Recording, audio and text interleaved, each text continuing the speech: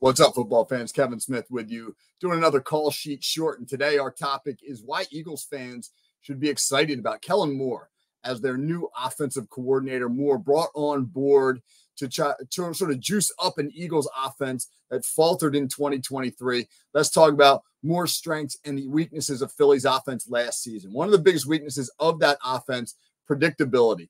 The Eagles lined up more spread sets than any team in the NFL last year. And when they did, they were very static. They had one of the lowest percentages of pre-snap motion in the league. So what's that mean? Philly got on the ball, they got set, they snapped the football. They didn't provide a lot of stress on the defense pre-snap.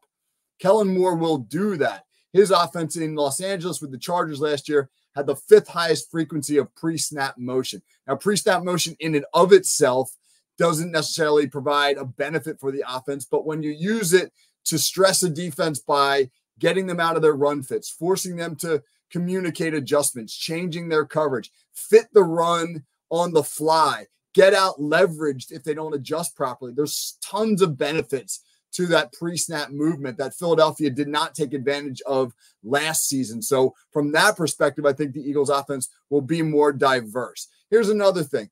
Moore will like to get under center, and when he does so, he likes to use play action. This is something the Eagles didn't do last year. Philadelphia, when they got under center last year, they threw the ball just 4% of the time.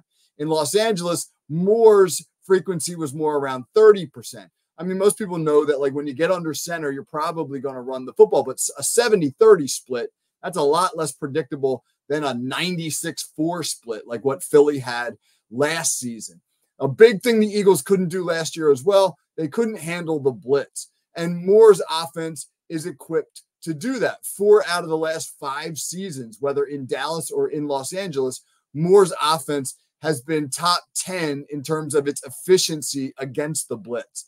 Why is that? Because Moore will teach his quarterback post-snap reads. That is something that Jalen Hurts in Philadelphia really suffered from last season, not being able to be very good after the snap. Philadelphia's offense was so RPO based, so heavy on pre-snap recognition, lining up in those static sets, not motioning, letting Jalen Hurts look at the defense and then identify a defender that he wanted to read off of, or identifying a pre-snap structure that was going to tell him where to go with the football, that he never really got good at being a post-snap quarterback. I mean, the NFL is all about what you do post-snap.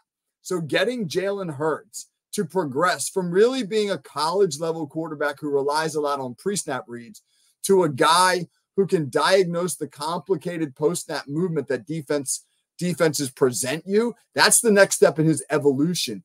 And Kellen Moore's results against the blitz over the last 5 years tells you he's really good at developing his quarterbacks once the ball is snapped.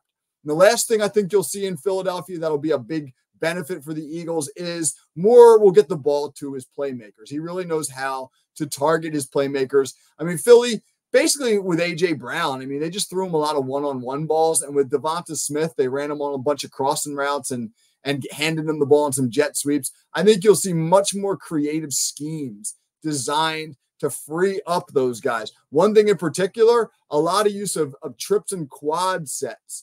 That'll actually put Brown on the backside of those sets and get him in better one-on-one matchups than he was in last year in Philadelphia. So whether it's the creativity, the diversity of the offense, better use of play action, development of Jalen Hurts, isolation of star players, and more of an attempt to get them the ball, I think you will see a much better offense in Philadelphia in 2024.